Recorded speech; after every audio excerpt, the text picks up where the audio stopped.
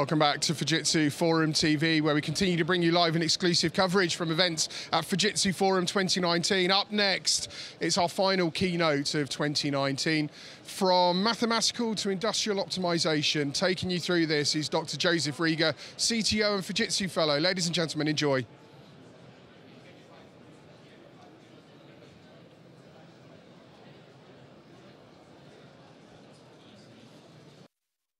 Is Dr. Joseph Reger. Now, since the beginning of humanity, mankind's main aim has always been to optimize our lives. Today, we're at the beginning of a new era where possibilities are limitless. And Dr. Reger is going to talk a little more about how that has come about and how the world is benefiting from this transformation. So, without further ado, let's please welcome to the stage the Vice President of Fujitsu Fellow and the Chief Technology Officer of Europe at Fujitsu, Dr. Joseph Reger. Thank you, Louise. Thank you.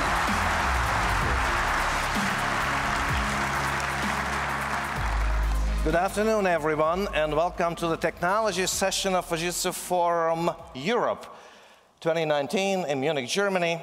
And this year's topic is optimization. Can I ask you a question? When was the last time you optimized something? In all likelihood, it was just a few minutes ago when you walked down the aisle in the auditorium looking for a seat. You chose the best seat available. That's exactly what optimization means, and I have a definition of the Cambridge Dictionary here that describes it in very simple terms and very precisely. Optimization is the act of making something as good as possible. Not absolutely the best, not whatever it takes, as good as possible according to circumstances, time, and given means. Optimization is finding something as good as possible. We will come back to that. Now, we human beings do that all the time. We've been doing that from the very beginning. It's our second nature. We optimize without even thinking about it much. We started to optimize on a small scale in the caves, and we started to optimize on a large scale when we built agriculture. Very soon, we started to optimize how and where we build our fortresses as the infrastructure of that time. In modern times, we optimize where and how our modern-day infrastructure is built, like traffic. We optimize our networks. And that's before. We optimize the networks even if there are a number of virtual networks running on a simple physical network, and the complexity is higher. We developed very complex financial markets, and we optimize for that. We optimize our instruments, we optimize our portfolio. We optimize all aspects of manufacturing. Here, how robots build a car. We optimize our warehouses, how we store goods in them, in what sequence do we take them in and out. A very similar problem is sequencing again at sea. In the seaport, you want to optimize the sequence you take in the cargo ships to unload them, because that can make a huge difference in the logistics. And I could go on. There are millions of examples how modern life and the whole industry can be optimized. So if that's the case, where's the problem then? Just please go ahead and optimize, and we are all fine. Well, there is an issue, though, coming at us. We are hitting limits of what we can do. It turns out that the mathematical nature of these problems is such that they become exponentially bad if the number of components, the number of ships, the number of goods in the warehouse, the complexity of the network, the data packets traveling, the robots working on a car, if these number of components are increasing, these problems become exponentially difficult and we are hitting the limits of what we can do. But there's no choice. We need to carry on. Optimization is the way to survive on the planet Earth, where even nature optimizes according to the laws of physics. For example, how water flows. And plants optimize themselves for demanding environments. Now, the method they use is called evolution, and it's a very accurate method. It just takes a little bit of time, but that's beside the point. Plants optimize. Animals optimize, not just themselves, but their whole environment, often contradicting the optimization done by nature. What you see here is a beaver dam. And here's the engineer who has built it. He obviously disagrees with nature's ways of optimizing water levels and water flows. The beaver is an excellent engineer. But here comes the physicist of animal kingdom, the archerfish. Look what it can do. This is an experimental setup. What you see is a water tank. The fish is underwater, and at the top, marked by the red arrow, we have a bait, a large insect or something like this. The fish is underwater, and this is what it can do.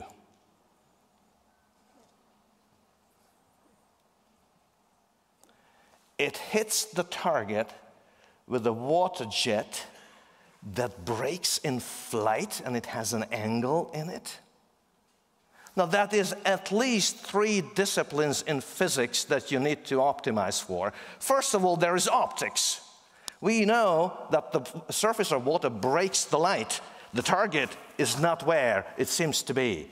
So the fish needs to shoot low and optimize for optics.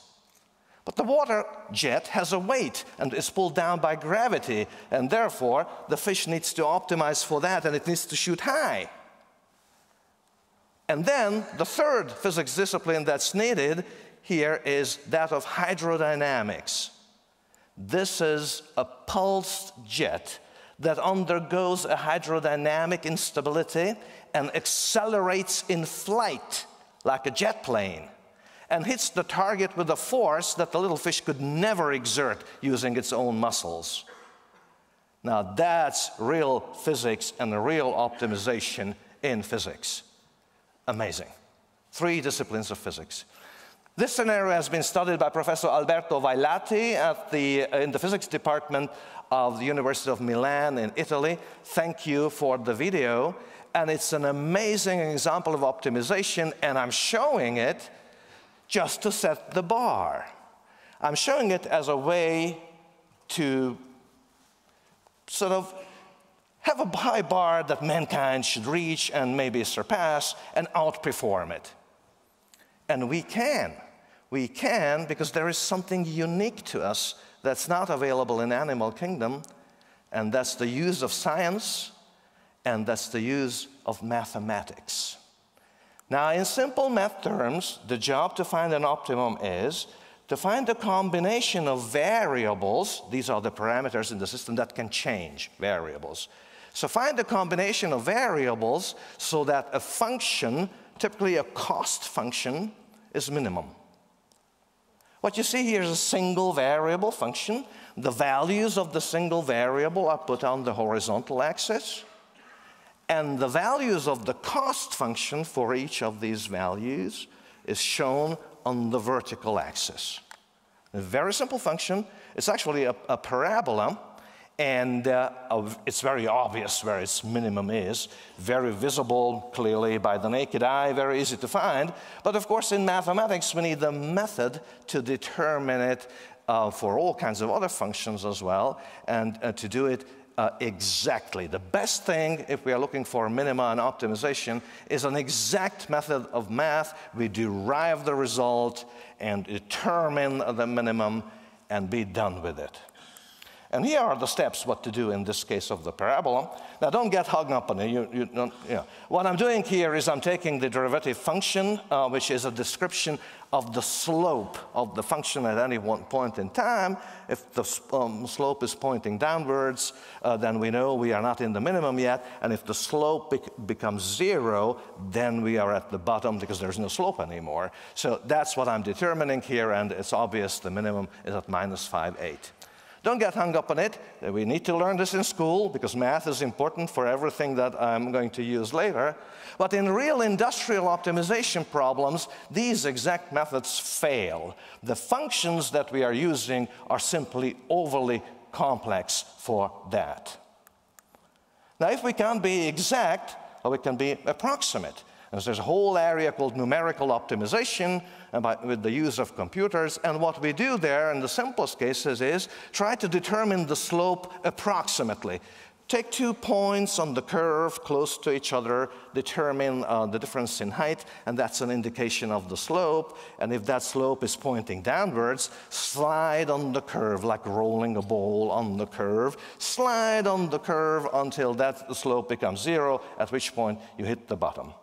This is not exact, but very easy to do with the use of computers. And there's a whole family of methods. You might have heard the terms gradient method or steepest descent. They're all related to that. And they get only in trouble only if the function has several minima. Here you see 2. On the right-hand side, there is one that's called a local minimum, because there's another one that's even deeper, and that's a global minimum. Obviously, that will be the more desirable one. Now, if we start our approximate method by just rolling balls, we might end up in the wrong one. And for that, we could just simply do it a couple of times, start here, start there, collect some statistics about it, and then determine which one is the better of the two. But industrial optimization problems don't have 2 minima. They have very many of those, very many local minima, and because of that, these methods are not really efficient for them. Now, do we have to be efficient at all? I mean, we could just use brute force and simply go through all possibilities, evaluate the value, compare it, find the minimum, and be done with it. We could do that. In this case, take 10,000 steps, scan the horizontal axis, compare the values, we are done. Yeah, we are if there's only one variable. But these functions don't have a single variable, even if they just had 2, at which point the curve becomes a surface, then it's not 10,000 anymore, it's 10,000 times 10,000, which is 100 million. And if they have 6, 7 variables, which is a ridiculously small number in industrial optimization, we would need the fastest supercomputer for more than a year to do it. So, interesting situation. Exact doesn't work.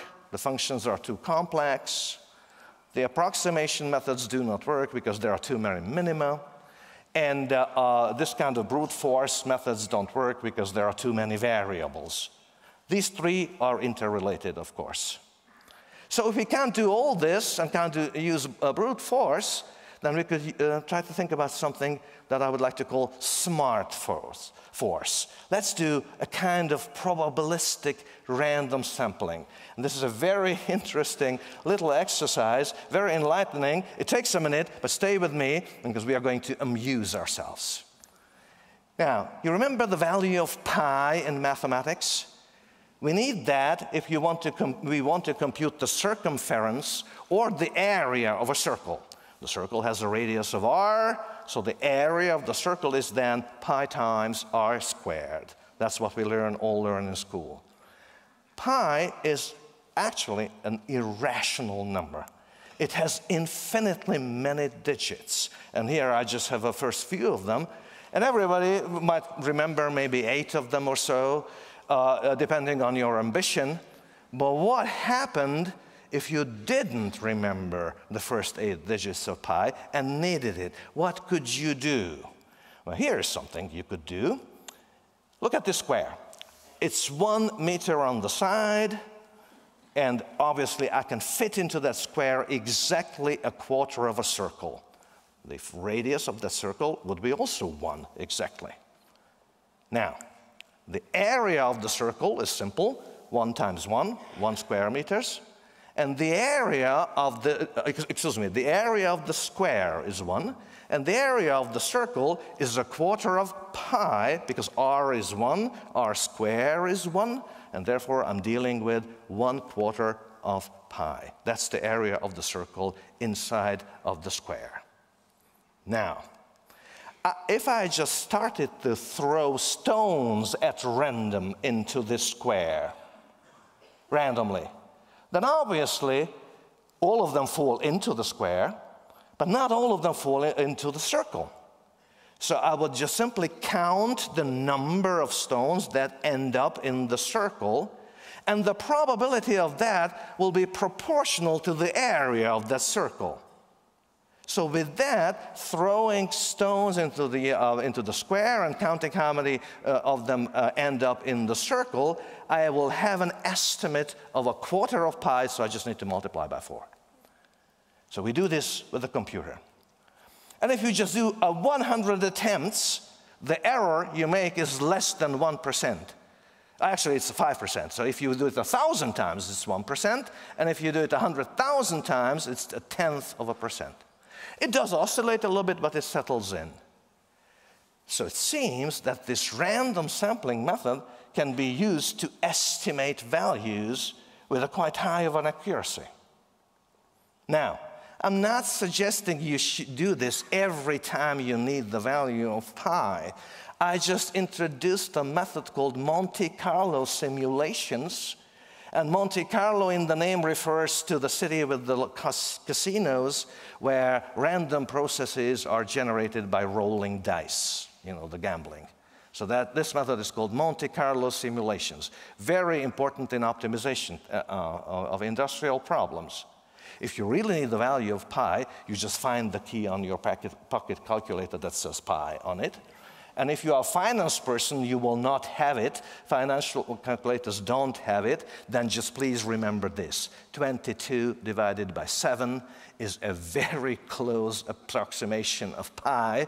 It's much easier and much more accurate than the Monte Carlo that we did, but that's totally beside the point, you understand. Now, the point is that probabilistic methods play an important role in industrial optimization. But since the cost functions are so complex, we can't just randomly, with equal distribution, throw in those stones and see what happens. And that would be a very bad sampling, very low quality, very inefficient. So we need something better, and that better method comes through physics. The inspiration comes from physics.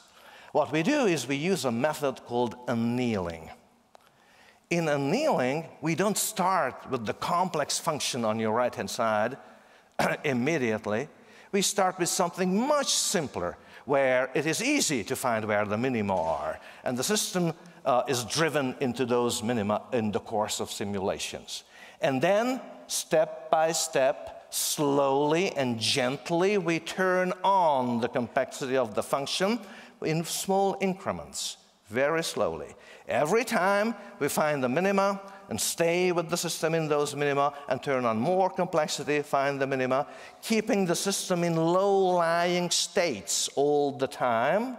And when we end up at the end with the full complexity of the function, the system is still in very low-lying minima. Now, these might not be the absolute minima, but they're very close to that. So again, as we said, for optimization purposes, just enough, because we are looking, given the time and means, for the best solution as good as possible only.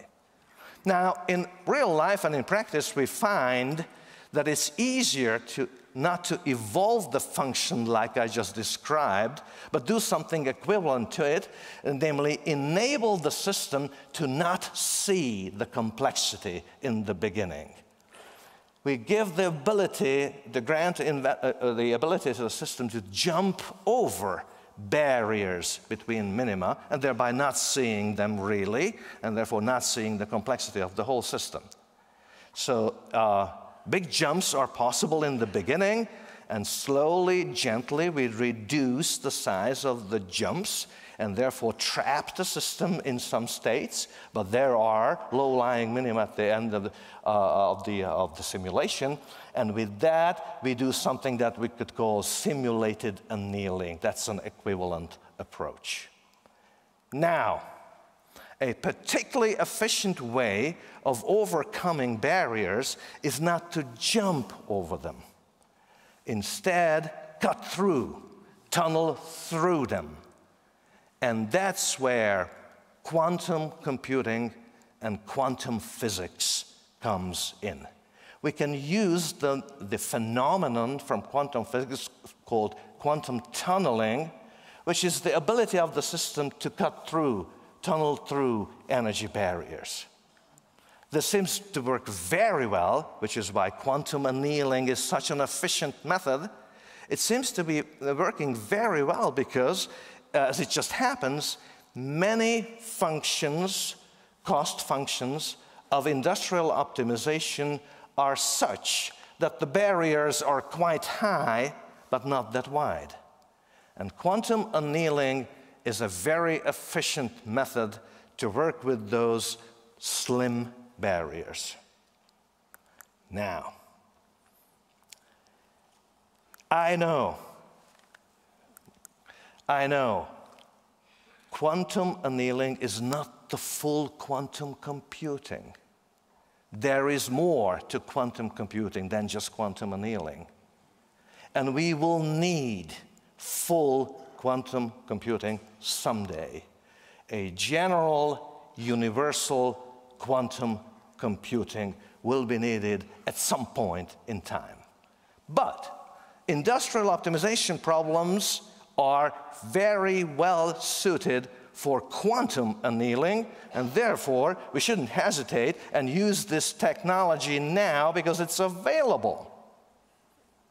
Now, having said all that, Fujitsu's annealer is not even a quantum annealer, and therefore it's not a quantum computer.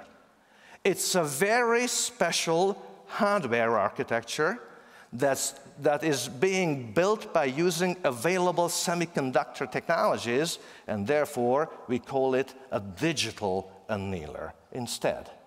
It's a special architecture that does things like quantum tunneling. It works like superposition, and it works like entanglement of quantum mechanics. It works like, and it works very well. It is very close to what quantum annealing can do, both in the quality of minima we find and in the speed with which we can work. Very, very efficient, and the software is almost identical. Actually, it's for practical purposes identical to what we use in quantum annealing. And this technology is without the burdens and the issues of quantum computers. Therefore, we can call it a bridge to the quantum world, a bridge technology, and this is therefore quantum-inspired computing. Now, ladies and gentlemen, optimization, and in particular industrial optimization, is a very democratic race. Anyone can participate, no matter what method, based on what theory, using what equipment. Whether it's quantum or not, doesn't matter. If you find the better minimum in about the same time, or if you find similar minima just much faster than other methods, you win. And the digital annealer makes this race even more democratic because it's an available technology, available now, very affordable too, and it doesn't need special operating conditions. Anyone can start immediately and apply it to real industrial problems now. And some companies have already started. So let's see what they are doing with these possibilities. You see, one of the most complex things mankind have ever created is our communication networks. Obviously, there must be some complexity challenges there. And we have my first guest for that topic. Please welcome a technology expert and innovation architect at Deutsche Telekom, Mark Geitz. Mark. Okay, thank you. Hello, Mark. Hi, Joseph. Thanks for inviting me on stage. Please settle in. Mark, let's start with a very quick overview of Deutsche Telekom and what the company is doing. Of course. I think most people in the room might know Deutsche Telekom as a company. Just brief, so Deutsche Telekom is one of the world's leading network operators. We are actually giving services and products in the telecommunication area to our customers, 200 millions of them in about 50 countries worldwide. Besides high quality telecommunication products, I mean, it's not so well known that we also have set up high standards in terms of data privacy, also climate protection and diversity. And in what part of the whole telecom group do you work? Yeah, so I'm personally working for the Telecom Innovation Laboratories. T-Labs, it's located in Berlin, and we are the R&D unit of our company. So our mission is to scout for solutions and technologies ahead of time. So we're talking about time periods of 3 to 5 years. And it took about 1 year ago, we started with quantum technology as part of our AI portfolio. And I mean, we scouted use cases. We set up technology partnerships, mostly with hardware vendors. Yeah, we looked for expertise in our own company, and we coordinated everything with our academic and technology partner network. So you came from the quantum computing angle, but you use our digital annealer as well, and you understand that's not a quantum computer. Yeah. So what do you use it for? So actually, first, the quantum, I mean, most of the companies that are around, I mean, they see the benefits that quantum computing is actually promising to us. So excel of computational power for certain specific areas. And we want to be part of it, want to experience it. We want to see how far it takes us, and also what obstacles we will see. Yeah? I see. And coming back to the digital annealer, so did you start a concrete project with quantum? Yes, actually we finished our first project already. Our first use case, which is in the area of Industry 4.0. Yeah, we added it to our service portfolio. I mean, in that we put annealing technology into a problem that has to do with quality assurance. Yeah, and at the very bottom of it, I mean, there's a very, very hard computational problem. Yeah, where this technology can really solve. And we did it, and we just currently set it up in an industrial production line with a target customer. And coming back to the annealer, the digital annealer, what did you do with that? What did you look at? Okay, I mean, we started about 4 weeks ago, just at the beginning, a project with the experts here from Fujitsu in Munich.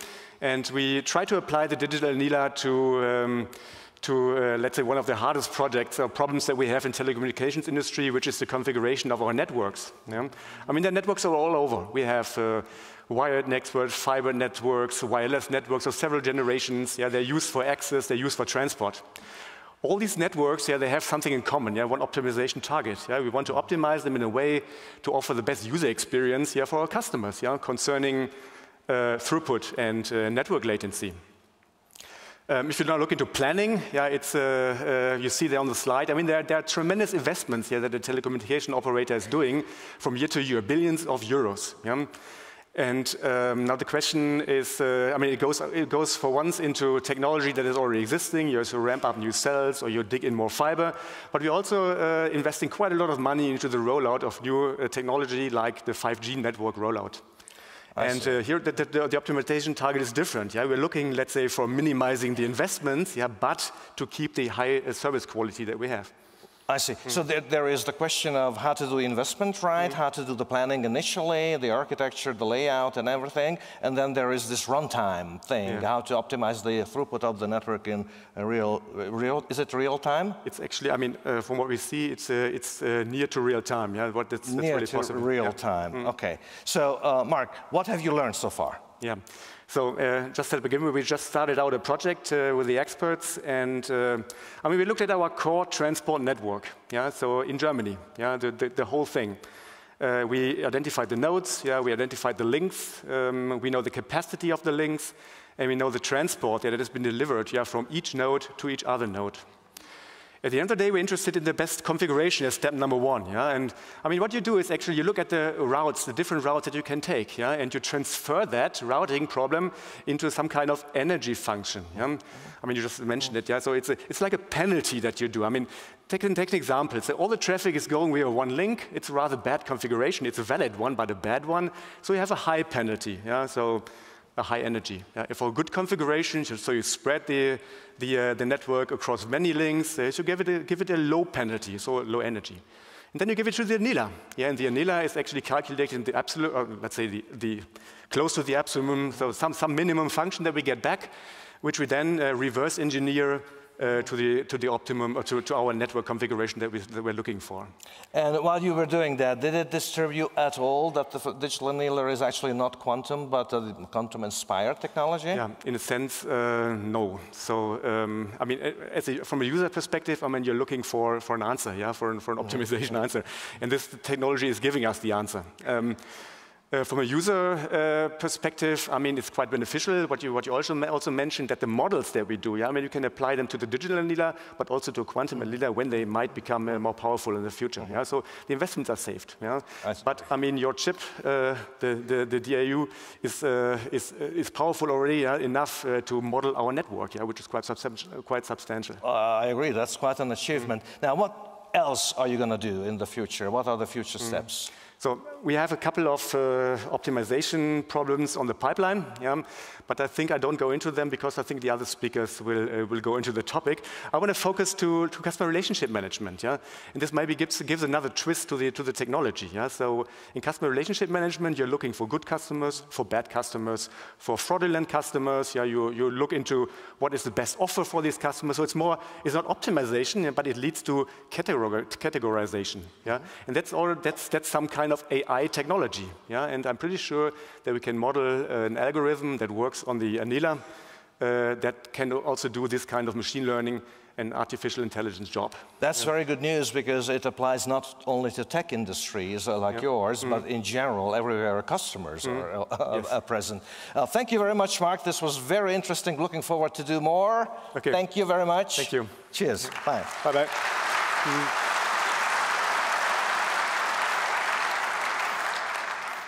It turns out it doesn't need data packets congesting a network, but it can be physical objects in their network that can congest the network. And if these objects are vehicles, the whole thing is called traffic. And my next guest is the head of traffic management at Hamburg Port Authority. Please greet with me Hermann Grünfeld. Welcome.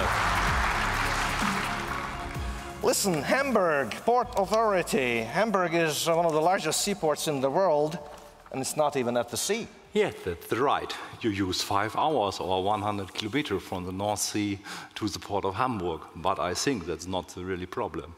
The problem is probably a different one, namely that your port is huge and there's a bunch of complexities there. Can you elaborate a little bit on the challenges you see? Yes, that's right. We have the very great challenge. We have very big vessels. The greatest vessels on the world come to the port of Hamburg. We have cruise ships, we have container ships. One container ship is in the moment maybe 400 meters long or 70 meter bridge. And we have in the moment around about 150 million tons per year. Or you can say that we have 9 million containers we handle each year. And we are in Germany the greatest seaport, and in the European North Range, we are the third greatest port in Europe. And special is that we have a very interesting hinterland. We handle a lot of traffic about the railway tracks and a lot of track of the roads, maybe 50% on tracks and maybe 50% on the road. So the port authority does not only manage the traffic on water, you manage the traffic on the land as well? Yes, right. We are the landlord from the Hamburg Port Authority, and we are the owner from the bridges, and the owner from the streets, and the owner from the rail trails.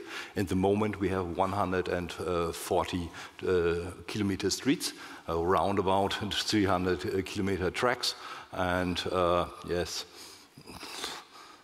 800 switches on the tracks, and we must optimizing the traffic between the different traffic. It sounds like a small city in a bigger city in the city, and therefore what every city tries to do, traffic optimization is the job to do. Yeah. How are you doing with that? Oh, I need a tech. This is a challenge. This is a very great challenge. I think we have the problem in the future when we have the situation that we very great or a lot of traffic have in the middle of the city. And on the other hand, we have the situation that the city, Hamburg, and the port is own area. And this, the port area is 10% from the city area. And what is the idea? What is that? What we will optimizing in the first step the traffic on the streets. We will see here on the picture. It's a very simple grid, and in the history we have example a traffic light, and the traffic light work. After the last 100 years, the step by step, green, yellow, and so, and the computer organizes it. But the problem is we have not a really intelligent grid. And the idea is that we make not the junction intelligent, the idea is that we make the grid intelligent. So individual traffic lights are optimized, but not the whole thing? Right. I see. And so what kind of results are you getting? What are you looking at currently? Yeah. We have the proof of concept, and we work with Fujitsu together, and it was very interesting when we see the engineering from Fujitsu, and when we see my engineers in the traffic management, and we work together, and they have the very simple question: what is the good green time for the junction? How is it, was it possible to build the traffic maybe from the east to the west in the port or on another side? And is it possible to make the traffic flow less stress, a little bit more traffic on the road? Is it possible? And we see this is chance with the mailing computing to see is this 10 or 15% better when the traffic flow lost stress on the street. And is that a realistic scenario, or this is how you started and moving to a more realistic scenario? We work every day, and it is a very interesting, special thing. In the moment, we have a very short response time. That's okay. And in the next steps, we make a realistic scenario. From the simple grid, we work in the reality area on the port, and we work only with geometric from the junction, and we work with realistic traffic flow, and we measure what is the old system and what is the new system, and I'm very interested. Maybe 10–15% I'm very optimized in the moment. Very good. What would you say, what could be the next steps if we are all doing this all successfully? Yes, the next step for successful is a very interesting thing, because I think we work in the moment for 4 or 5 junctions. In the next step we make 21. This is a challenge. It's not so easy when this is very great. We have a lot of more optimizing processes in the traffic. And yes, in the future we will combine the traffic with the trains, with the tracks, with the waterways and the ships, with the infrastructure, with the movable bridges also, and the traffic also. And that is very interesting when we work in the future of Hamburg, and I think this is a nice picture you can see. So do you think there's a chance we could extend this from the port of Hamburg to the whole city of Hamburg? Yeah, this is a very good question. Thank you for the question. In the moment, we have only 35 traffic lights in the port. That's not really too much. In whole city of Hamburg, we have 1,700. In the whole area in Germany, we have around about 70,000 traffic lights. And in the moment, I think we use it for 500 or 600, maybe 800 traffic lights in the whole area for Hamburg, and have a very good function for the traffic, for the personal traffic, but for the personal traffic in the logistics. That is very important for the city in Hamburg. You know what, let's finish this first, and then let's tackle the whole city of Hamburg and all traffic lights. How about that? How about that? We can do it. We can do it. We can do it. We try it, yes, and then we hope that this is the okay way. Yes? Thank you. Thank you. Nice to meet you.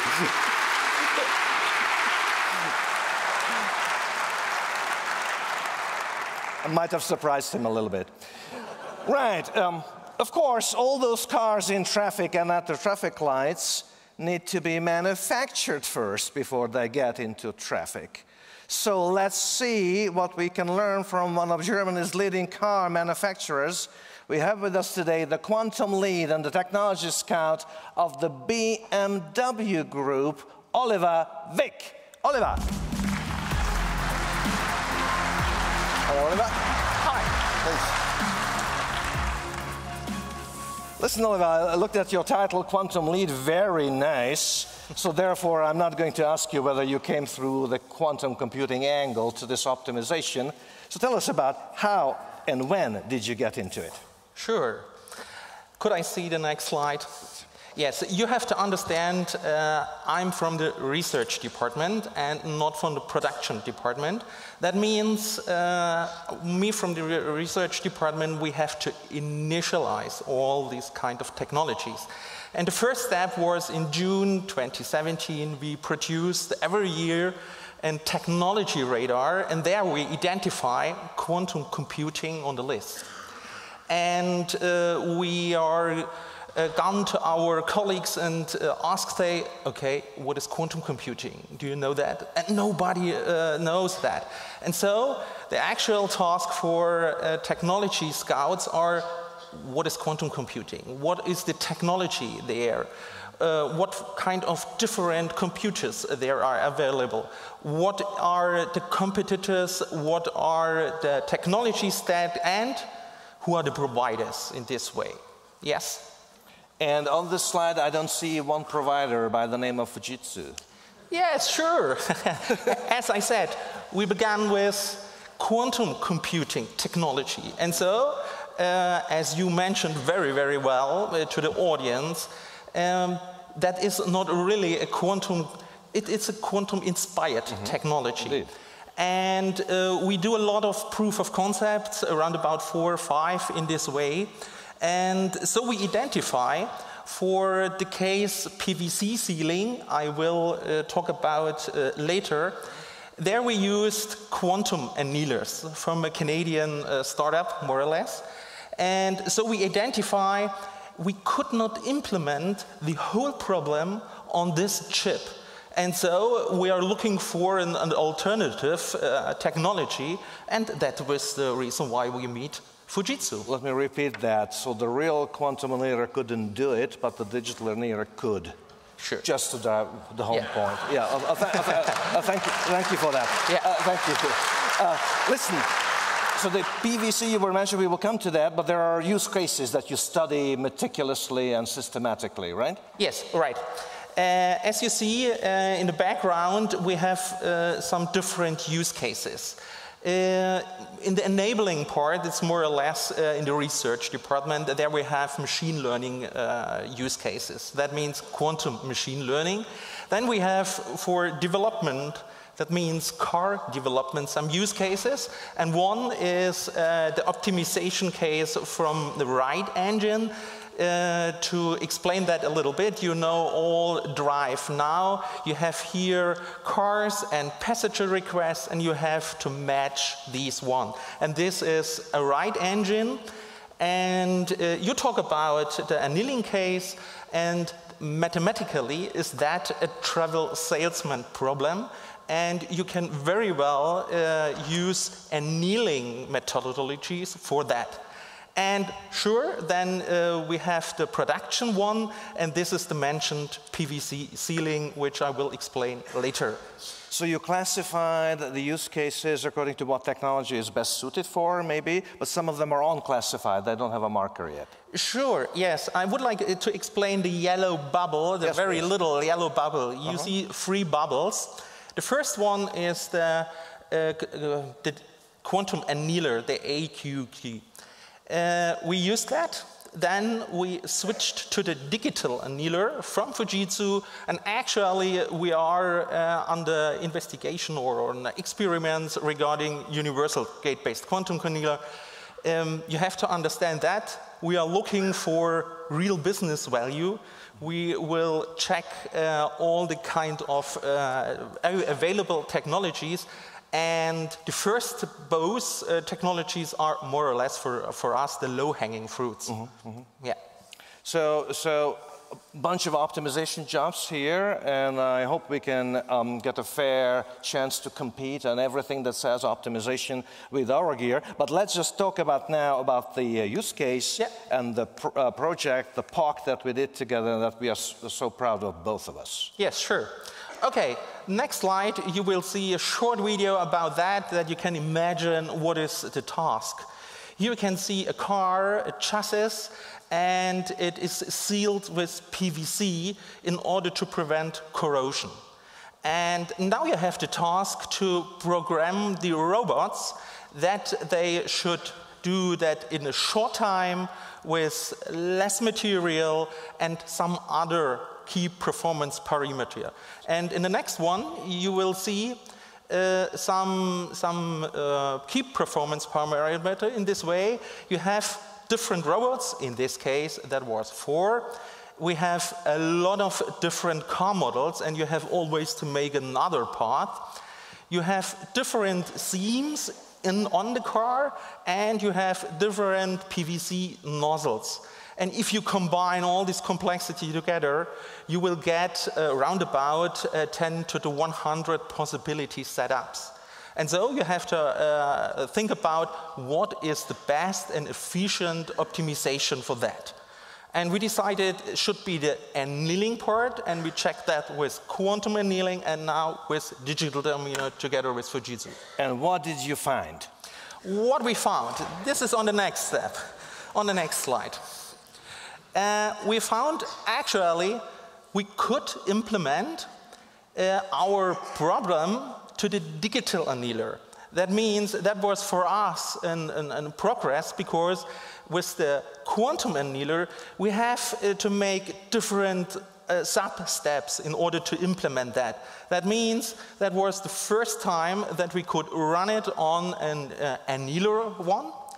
And now we would like to make the next steps. The next steps are that we checked if, sorry,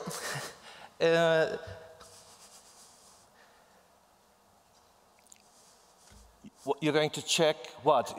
At some point you will have to validate it for production too, right? Yes. Is that at the very end? That's the variant, all right. Actually, we have it on 4 robots, and now we have to think about the scaling to a whole production line in this way, because then we can use the annealing case in the real manner.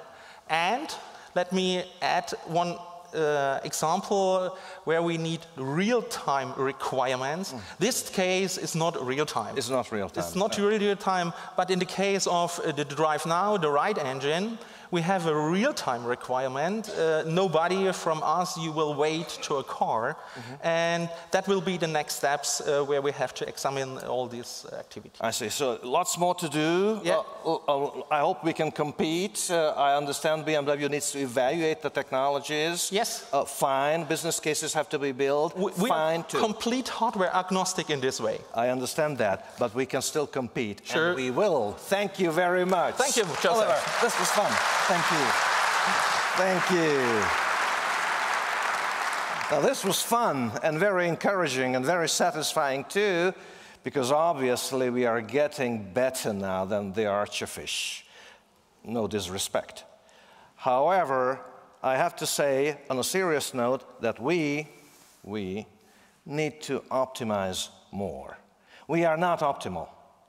Our infrastructure isn't, our resource usage isn't, our networks aren't, our traffic isn't, our products aren't either. We are not optimal. We are not even close to optimal, and therefore we must do more.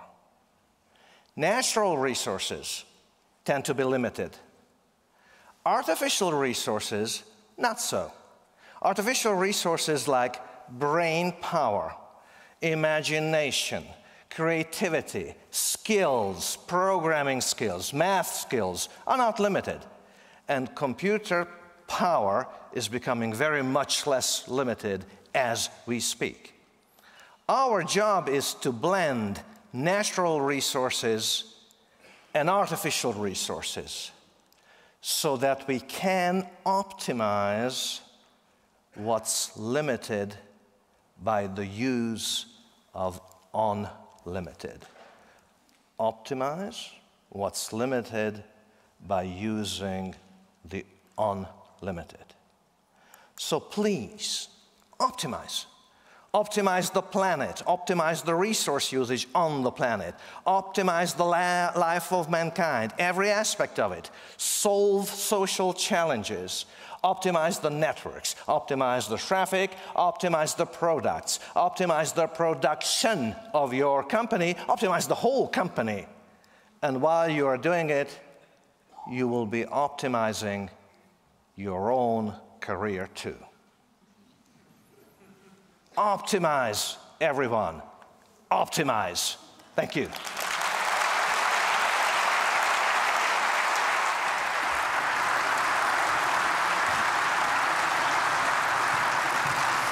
Thank you very much to Joseph for such a wonderful insight into optimization. Now, Joseph's speech does round up our keynotes here at the Fujitsu Forum for 2019, but the day is far from over. You can still look in on the breakouts and explore our Digital Transformation Center. So I wish you a wonderful afternoon of networking and discovery. My name's Louise Houghton, and on behalf of the entire team,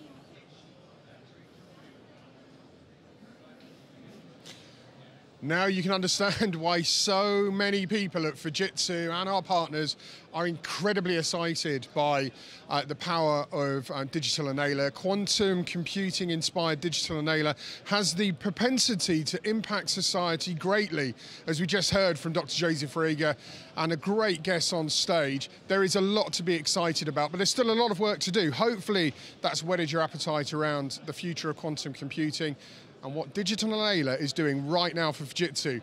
We've got a swift turnaround. It's what, 12:57. We are going to be back to you in just a matter of minutes, where we'll be live looking at manufacturing. Now, there's a sector going through a lot of change at the moment. Similar to the transport interview that we brought you yesterday, we've got the move to the smart factories. We've got the rise of technology, which is complicating the ecosystems. We are going to do our best to simplify the story and help you understand where you should be looking at technology-wise. Stay with us. We have plenty more to come from Fujitsu Forum TV today.